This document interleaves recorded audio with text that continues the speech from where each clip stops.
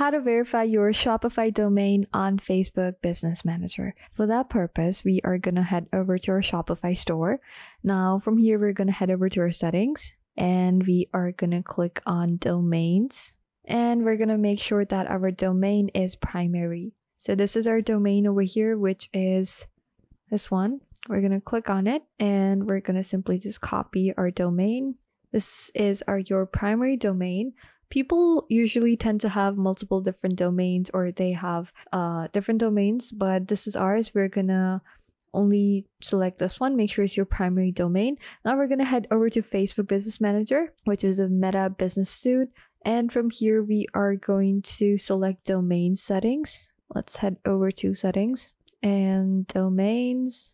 Under the brand safety here, we're gonna head over to domains here. And we're going to click on add and we're going to create a new domain.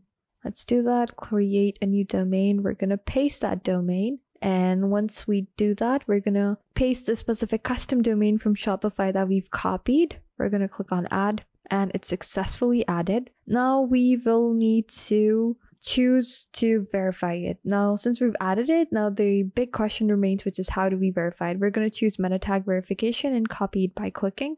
This is the meta tag verification over here.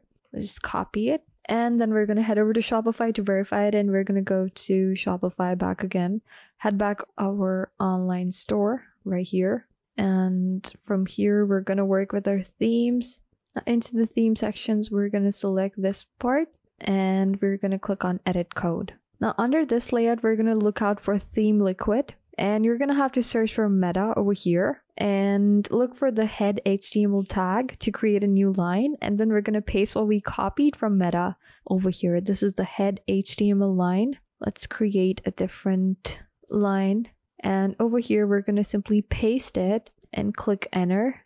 So click on save and let's head back over to Facebook and click verify. This is the verification. We're going to click on verify domain. If this does not verify, error performing the query, you're going to wait a couple minutes to verify that again. Let's work with this. Delete this and save this up again. After the save, you go up here, you click on verification, verify this domain.